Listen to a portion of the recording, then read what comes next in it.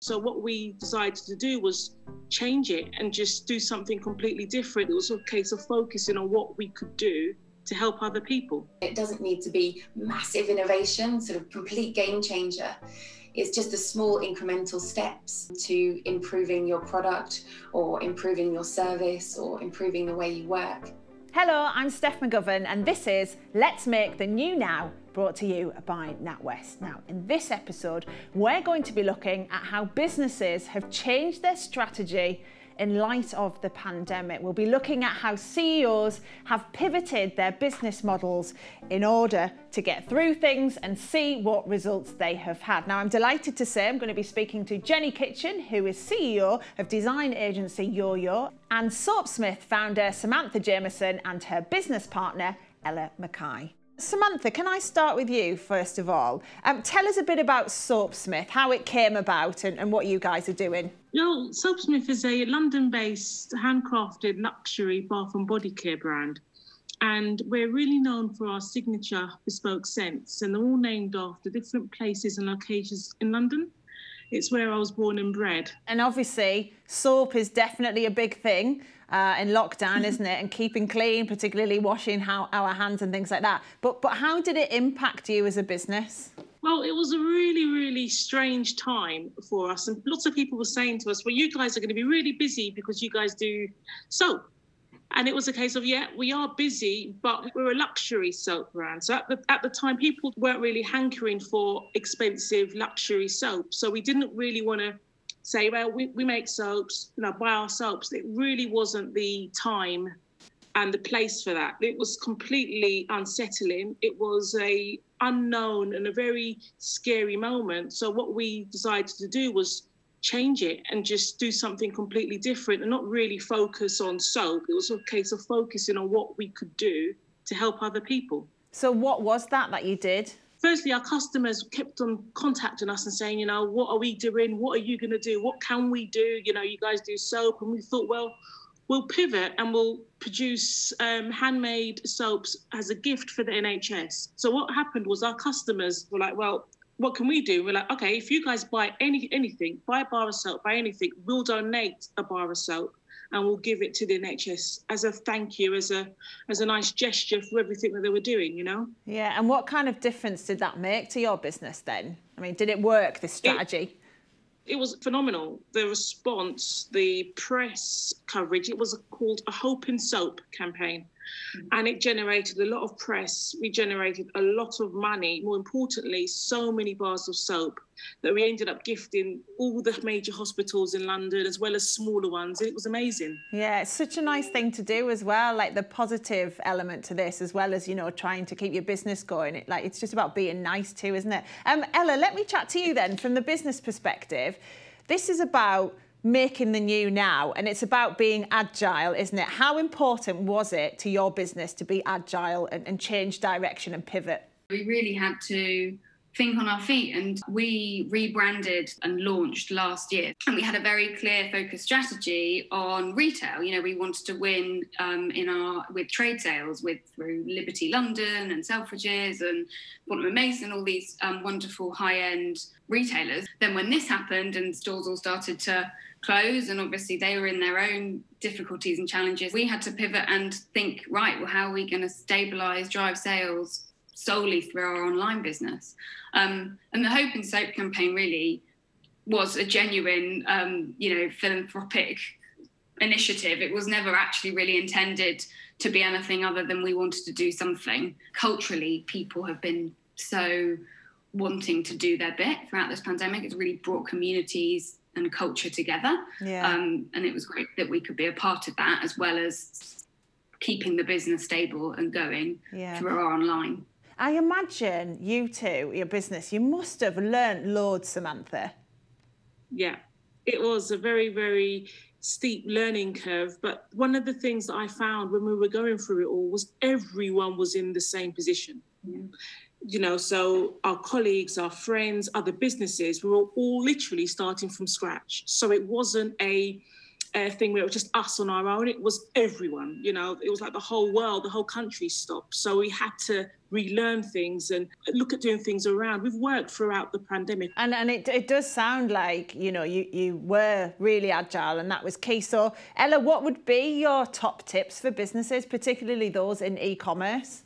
Well, I think, I mean, one really important thing, I suppose, is that if you're selling online, you need to have a really simple site to use. So you need to make it very easy for people to use, to shop it, because even though e-commerce has become huge and lots of people choose to shop online now, the difference between a site that works and is easy and feels as, you know, simple as going to the shop and picking something up is really important. And then also obviously letting people know that you're there online. So, you know, we used our social channels in a massive way. I mean, we've always used social because we're a very visual brand. So it was always a wonderful way to tell our story. But more than ever, that was really important. Can I ask you a bit about then, Ella, how this then fits into your long-term strategy? Like, have the changes you made been ones that you're going to keep in the business now, or will you be pivoting again soon?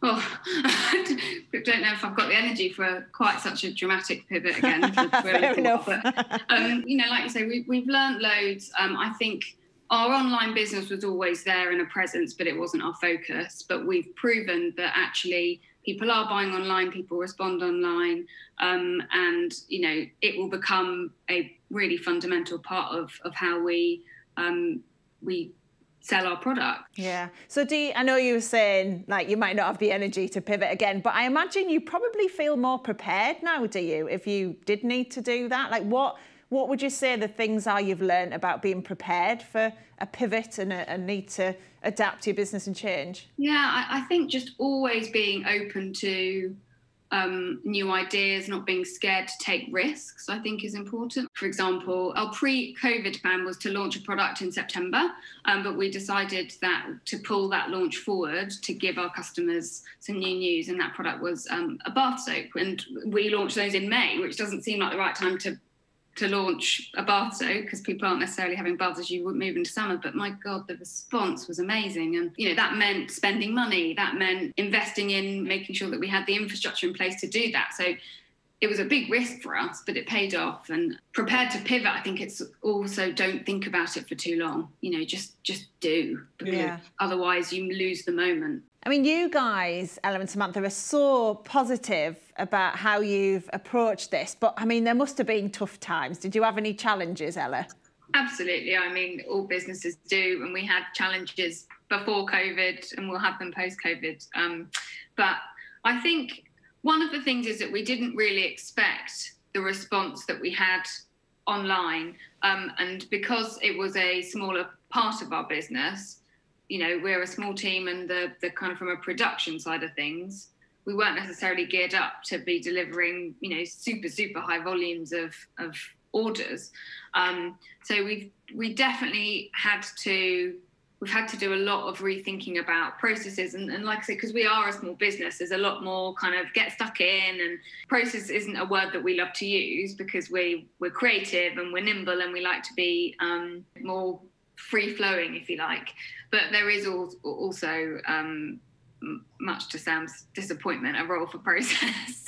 And, you know, and we had to really quickly start to put those things in place so that we would never compromise on an order going out or an order being packed properly, or someone making sure everybody gets the right product, making sure that people get their order in a short amount of time. You know, they're not waiting for a long time to receive it. So those sorts of things were definitely a challenge because we weren't prepared. And then the other thing was at the very beginning, having to think about, you know, your initial reaction when you're staring down the line of losing lots of business, i.e. in our case for retail, is to make cuts. You know, where can we pull back on our expenditure to ensure we preserve cash flow, to ensure that we can keep our people and we can keep going and all that kind of stuff. But actually, you've got to be so careful where you make those cuts and think about it a bit more long term. So, you know, we have a PR partner who has been amazing throughout this pandemic with us, and they've they've really helped us propel the business and propel our brand awareness. But actually, it was one of the things that there was a big discussion about, as do we need to pull back on that, because it's a marketing cost. So, you know, and that's where lots of businesses decide to pull from first, certainly in my experience. So that was also, you know, quite challenging to make sure that we were making the right decisions. Yeah. Samantha, did anything go wrong? Lots of things went wrong. I was saying the website went wrong. We had so many people on our website at one point. It crashed. And it was crazy because we were getting all these orders and we were like, how are we going to, you know, sort this out? And I had people on my Instagram page saying, hey, where's my order? What happened to my order? And I was like, what? And I had emails at like 11 o'clock, 1 o'clock in the morning. And it was just trying to sort all of that out. So now we've got a really fantastic website that's smooth. And it was something that we had to really get to grips with quickly. You know, looking back over the pandemic, would you say this is, although albeit it's been really tough, I understand that, has it been an opportunity then for you to actually grow your business more than you might have done if we hadn't have had this crazy time? If I could have done it the traditional way, which was as we were in the flagship shops and then trickling down and building the online, I would have chosen that hands down. Although we've done okay out of this pandemic, I wouldn't wish this on anyone. And I would much rather have done it the traditional way, really. Yeah. And clearly, you know, you guys are super entrepreneurial, you're agile, you know exactly how to pivot. What would be your tips then for people out there starting out in business? What do you think they need to do and be thinking about? Number one, research. You can never know too much. And number two, prepare for everything. Samantha and Ella, thank you so much. It's been lovely to chat to you. Thank you so much. It's been great. Thanks so much. So that's how a soap business managed to pivot in 2020. But what I want to talk about now is what digital design agencies have been doing to pivot through this as well, how they've handled 2020. And with me is Jenny Kitchen, who is CEO of Yo-Yo. Hello, lovely to chat to you. Now, Jenny, tell me a bit about Yo-Yo then. What is it you're designing? Sure. Well, we design experiences with impact. So we're a digital agency and a design agency. A lot of the work that we do is websites and apps and other sort of technology products. So we have designed and built voice applications, virtual reality, augmented reality, but using technology and creativity to allow brands to talk to their audiences and build that connection. And as we were just hearing about sort of how important branding is, then I guess that's our bag to try and kind of create these experiences. So I'm interested to know then, Jenny, how your business was impacted by the pandemic. Well, I think a few people have sort of said, well, it's digital. So of course, you know, everybody's moving to digital. So surely you haven't been impacted.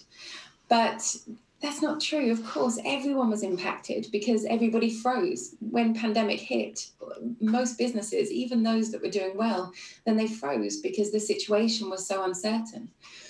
So we did have some clients that were doing well and kind of continued on, but then other clients, and they were really suffering. And what do you say when you've got sort of 12-month contracts with people and brands are saying, you know, we're really suffering, we can't continue.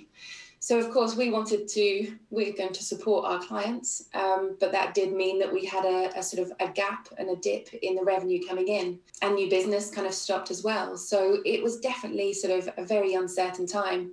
We'd had a very, very good 6 months prior to that. Well, 2 years prior to that, really. So we had that sort of buffer and we had very sort of long-term loyal customers. But at the same time, the uncertainty was a challenge. So how did you adapt to that then? Even though it was a terrible situation, then as an entrepreneur and as a sort of CEO, then I do thrive on chaos and sort of, you know, trying to get stuff sorted. So it was lots of Post-it notes and lots of sort of gathering together of like, what the hell are we going to do? And how do we help our clients through this?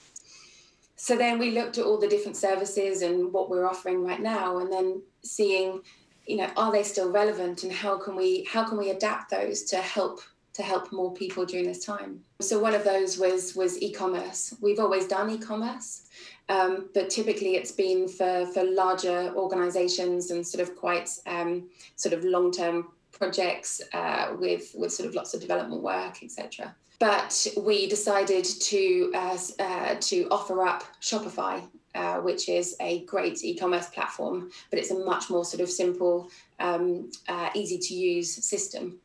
So we trained up all of the team, and actually that's where furlough came in really sort of handy in that sense, because we needed to make some of the team furloughed due to sort of loss of revenue.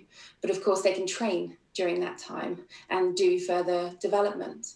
So a lot of the team spent the 2, 3, 4 weeks that they were furloughed learning these new sort of technologies.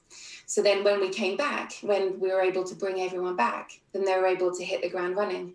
And we've been helping sort of a number of different clients now get to market quickly using Shopify. And then there was a few other sort of services around actually, you know, people may not be investing, brands may not be investing in website projects right now.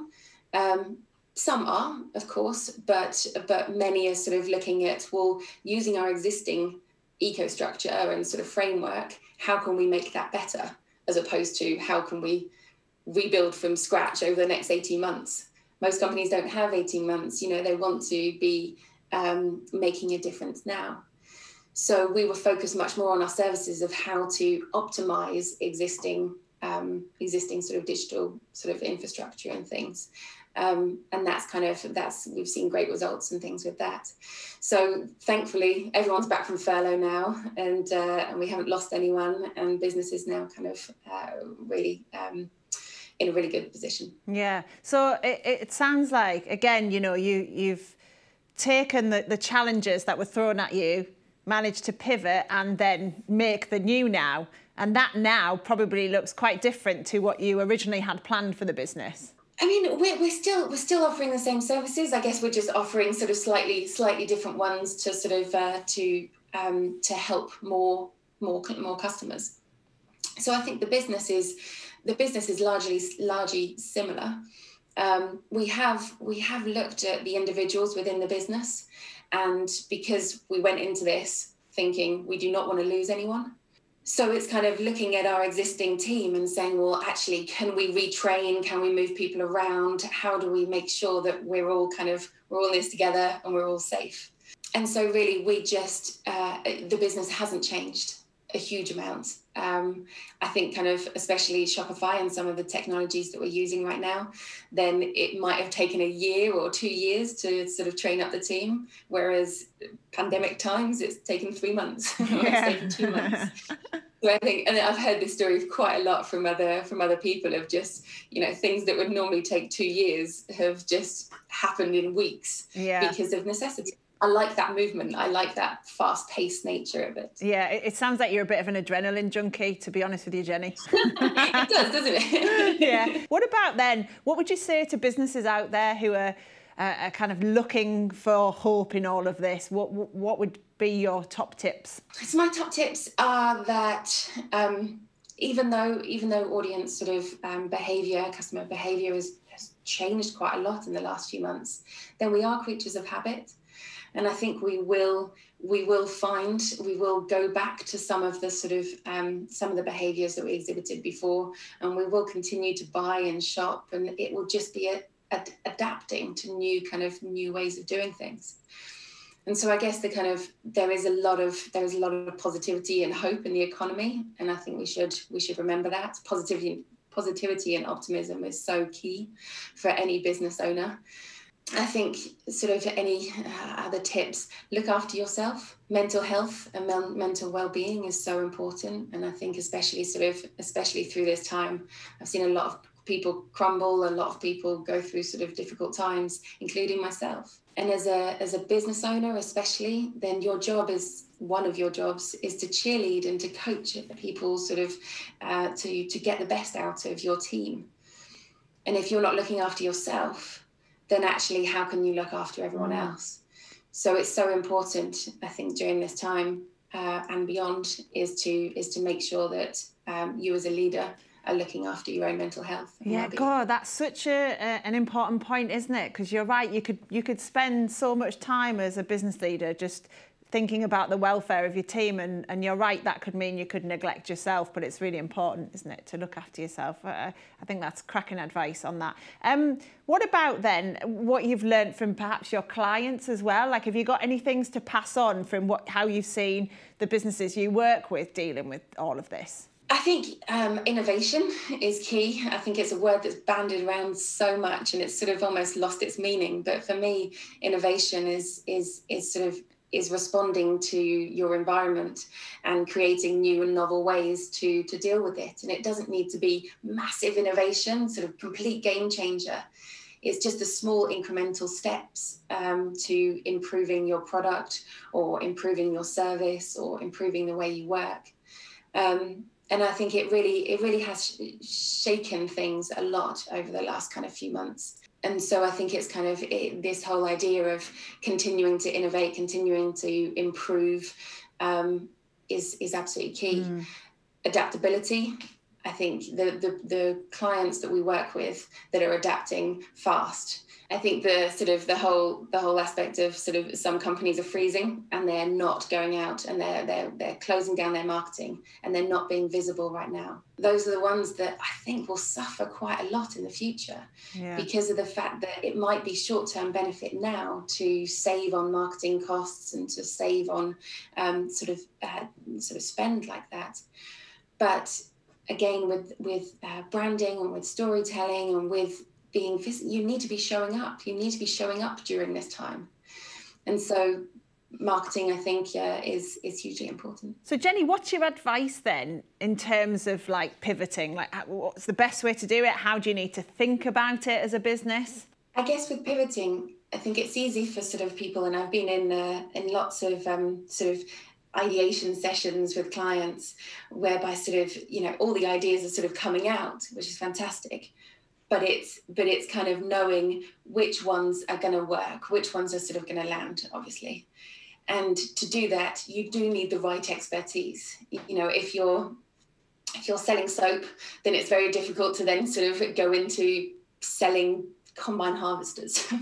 it's very, very different. And so it still needs to be within your knowledge base, within your sort of your understanding, I think. But of course, there is a place for risk. So there is a place for sort of trial and error. And I think this whole idea of sort of trial and error is really important around testing. So not kind of put all your eggs into sort of one basket and go to town on it. It's kind of make sure that you've done your research, make sure you've done your audience research, make sure that the product or service is one that will be of value. Make sure it's one that is needed and relevant and wanted. Yeah. But then also sort of look at it as if you are pivoting sort of just slightly, who can you talk to? Who can advise you on this? Do you know any other sort of businesses and things that are doing this? And actually, especially during this time, but I found it in all my career. If you send an email and arrange a call with people beforehand, then so many business owners are happy to share their sort of trials and tribulations. And it can just cut through sort of weeks and weeks or months and months of sort of failures by having those conversations. And people genuinely, that's really nice. And did you do that then? Did you genuinely kind of cold contact people who you wanted to get some help from? Yes, absolutely. We've got a really good sort of network. I run a female leadership sort of group. I'm part of many different agency groups, and all of them have sort of given me sort of different parts of advice and things. And some offer that service themselves, so we're direct competitors. But it's still, I don't know. I believe in sort of good karma and people helping each other out, and sort of there is enough work for agencies out there for everyone. That's cracking advice, that, because I think there'd be a lot of people out there who'd probably be a bit scared about just, as you say, cold emailing or cold calling someone. But I've experienced that as well. I think lots of people are keen to tell you how they've done things, aren't they? If they're not direct competition with you, obviously, but I think that's really good advice. One other element to pivoting, it's been a word that's been bandied around so much recently. But the reality of running businesses is the fact that you always should be pivoting slightly. You always should be moving the dial, because no business is the same 12 months on. The audiences are different. Kind of different things are going on in the economy, in politics, in sort of all sorts of different things. So you need to be constantly sort of looking at the business and making those incremental improvements and thinking of ways that you can better your service or better your product. And just there, you briefly touched on the future, 2021 and further ahead in the business. What does it look like for you now? Well, we were growing before pandemic, and we were growing at a sort of quite a fast rate with the viewpoint to double in size in the next 2 years. Wow! And we were on track, and then obviously sort of pandemic hit. We're now building that back up, but for us, then that hasn't changed. We still want that. We still want that growth. Well, thank you so much for chatting to me, Jenny. It's been lovely to hear about how it's gone, and as well to Samantha and Ella there. Thank you very much. Thanks so much for having me. Really enjoyed it. Oh, brilliant. Well, thank you so much. Do make sure you join us for the next episode of Let's Make the New Now, where we'll be looking at the tough conversations that business owners have had to have with their staff and their clients in light of the challenges that 2020 has thrown at them. So join me and NatWest for the next episode. See you then.